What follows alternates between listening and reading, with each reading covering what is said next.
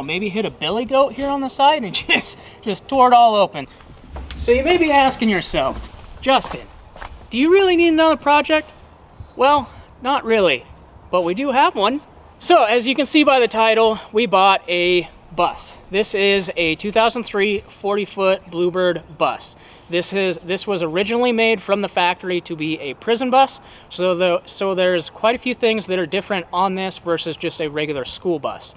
And a lot of those reasons are why we ended up going this route versus a general school bus is because of all the extras that it has on it. So anyways, like I was saying, 2003 Bluebird bus. This thing has an 8.3 Cummins engine in it with a 6-speed Allison transmission. This has the 6-gear unlocked. From what I understand, a lot of the school buses that have 6 speeds, they have the 6-gear locked out, so it limits the speed on them. So as you can see here, we have a nice giant big door. This is a big benefit with this setup, as regular school buses have the little open and close setup thing that you don't really want. We have this ginormous regular sized door that makes solid clunks when you close it. Yeah, hear that? That is solid metal, so you can keep all your prisoners locked inside, right? All right, so we got the giant door itself right there, giant bonus. Another thing that's cool about this one is it has full-size windows. You know, as you see with school buses, they have the up and down windows, which can be neat to some, but one of the things that you run into with those is they can be hard to seal, or over time, people messing with them, they don't really stay up. So those can be an issue, and a lot of people have to cut them out or just leave them and deal with it. This has nice big square ones, which to me look a lot nicer. They're more of an RV style window. So that's a bonus for us, at least. The only downside to this is since it was a prison bus, we found this out later after getting it, most of these are all plastic or like a plexiglass, I'm assuming, so they don't get broke out. The only ones that are glass are the ones up front here on both sides. They're also the only ones that open. So down the road when we finish building this thing out, we'll have to decide if we want to switch those or whatnot. Moving on, I guess before we move too far down the bus, this thing has dang near brand new tires on it, both steer tires and drive tires, as well as some nice aluminum wheels front and rear. So those should clean up really nicely and we'll be good to go there. So as you can see here along the side, this has a ton of storage. You have 3 big compartments here. They go all the way through to the other side. So it's kind of like a Greyhound bus storage setup, except it's not quite as tall, but there is a ton of storage underneath here. Up here in the front, we have a water tank. Buses usually don't have a water tank, but since this was a prison bus, you know, for transferring prisoners between prisons, they have a toilet installed on board. So you got to have your fresh water as well as black water. There is a black water tank in the back of the bus. So that's a couple nice features that we can utilize right off the go. We might end up changing that around, putting a bigger water tank on it later, but for now, that's a good start. We got a toilet, fresh water, and black water. Can't beat that. So moving on to the back here, this is a pusher bus. So the engine sits in the rear, and they call it a pusher engine. And we kind of went back and forth on which route we wanted to go because we thought about chopping off the back to build a hull like a vehicle on it. But we decided to go this route, I don't know, kind of because it had a bunch of extra features on it. And yeah, that's what we got. It is nice though having the engine in the back. There is a ton of room in this thing. Got the rear that opens up here, and this is the 8.3 Cummins in it. I mean, there's some room to work on it, but this thing's pretty good. Thankfully, this is low mileage. This thing only has 150,000 on it, which is not really anything on this size of engine. You know, they put these in big rigs, and they're designed to last hundreds of thousands of miles. So I'm very glad that it has low miles, and it's kind of nice being a Cummins. They're reliable, and they just have a ton of torque. You know, they're good for towing and getting you down the road. This is our giant AC unit that runs the main AC unit up front. So that would kind of be the AC that you would use if you're driving type deal. This has 4 different AC units set up on it. You have the front that is ran by that compressor, and then you have 3 separate AC units that are like an RV style setup, 3 of those up top.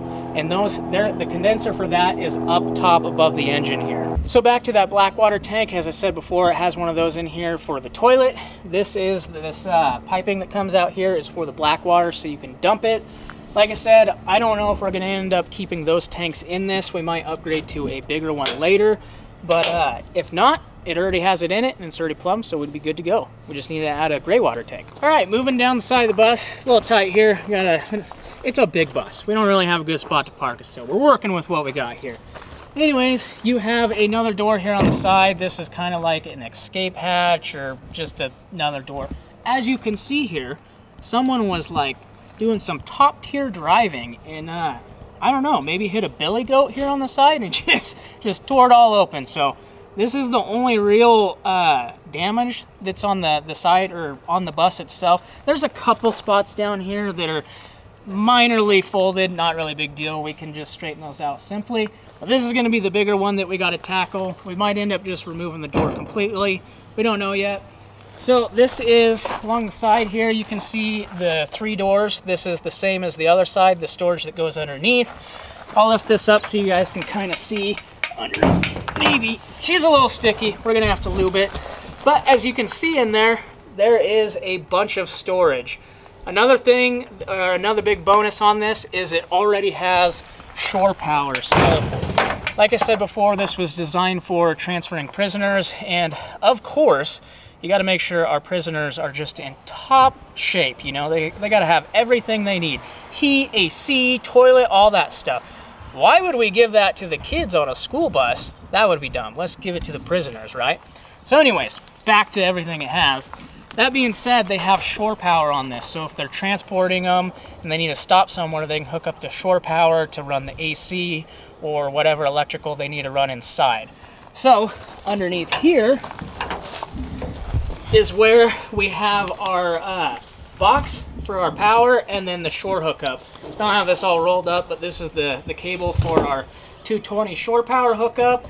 All right, moving on to the biggest highlight of this bus and the reason why we went so far to get this one specifically. This already has a generator on it. It is a 10,000 watt Onan diesel generator, a quiet diesel generator. These things are awesome. So this is the generator itself in here.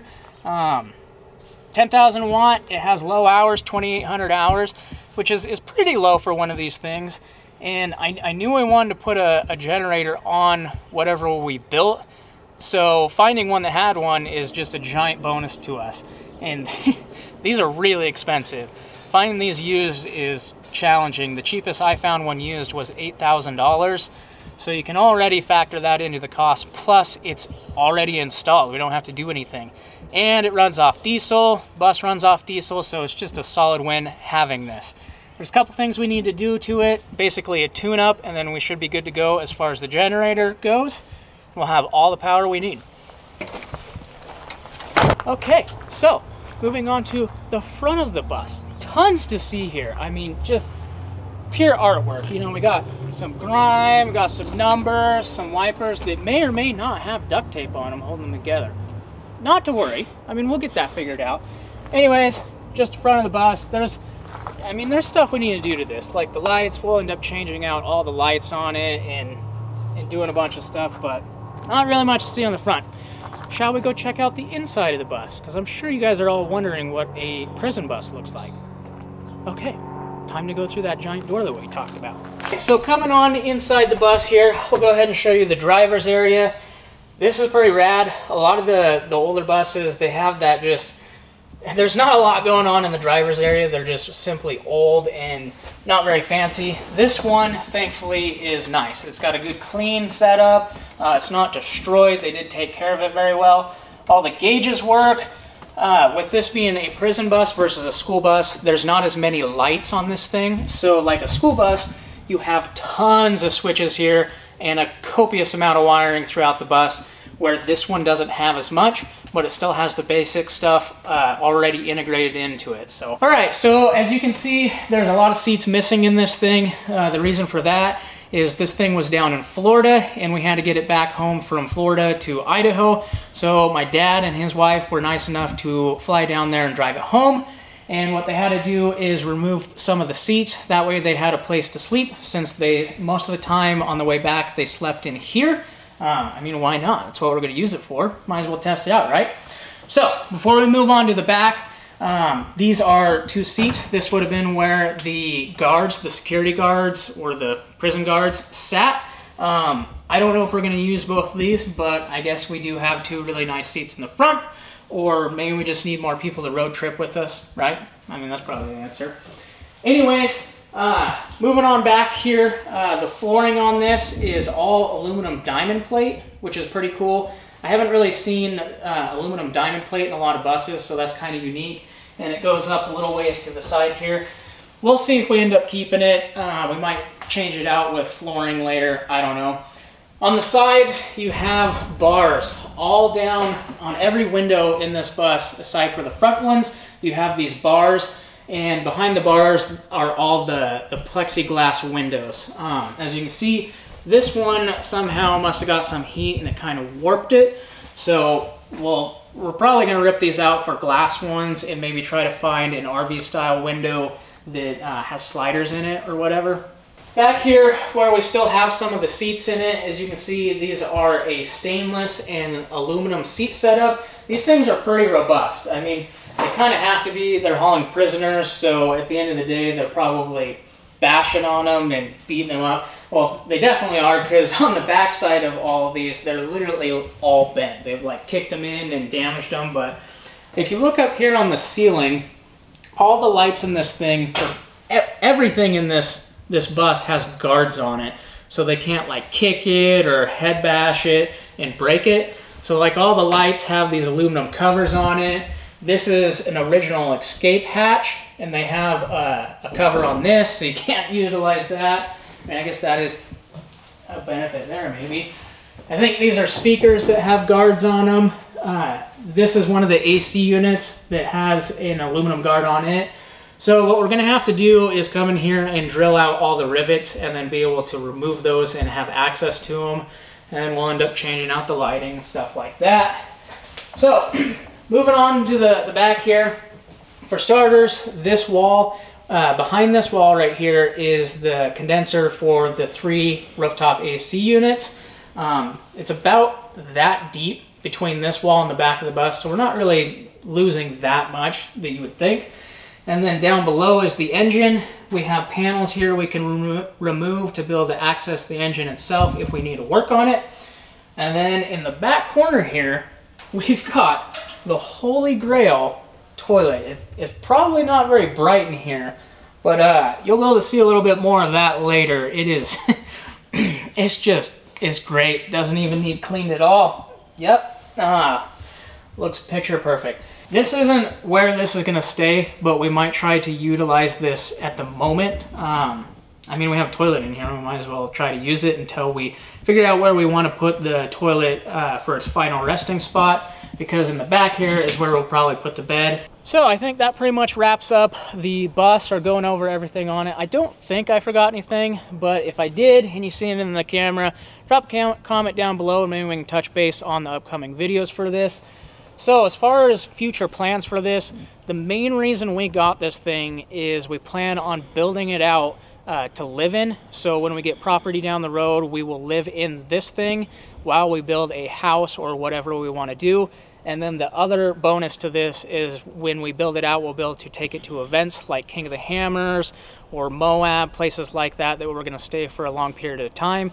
We will have a nice place to stay, and then we will just tow the trailer with the crawler on it or whatever we want to bring. So we're hoping to start building this thing out this year and just build what we can as we go, and then use it for trips here and there. I don't want to just start building this and then it just sits until it's done. We're going to build it and use it, you know, do a mixture, because that's the bonus of using it while you're building it, is you find stuff on it that you want to either change or stuff that you didn't know you need. So that gives you opportunity to add those things as you're building it. So that being said, there is going to be a ton of videos on this thing. We are both very excited. It'll be a nice change of pace. I'm kind of getting tired of building vehicles. I don't know. I want to try my hand at building, I guess, a house, if you will. I don't really know really anything when it comes to woodwork or cabinets or all that.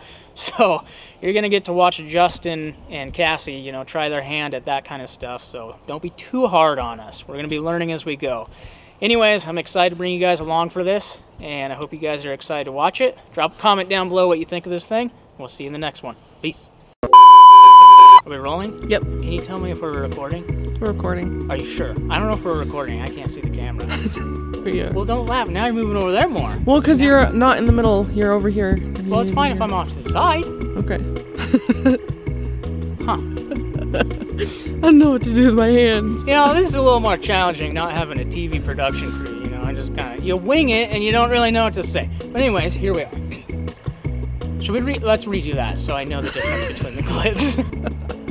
Blah, blah. Ha! A cut. Redo. Just, did you stop the record? Oh, okay. To start things off on this that are... What am I doing here? Where am I going with this? Yeah, there's different things. There's also same things. But there's also different things. Did I mention there's different things? I mean... Are we rolling? Yes. So! That's too aggressive. All right. Just do everything so fast. Yeah. Run to one end and like run I'm to the other. Crack cane.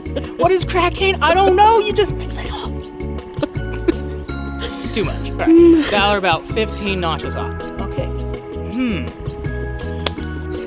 Okay. Good.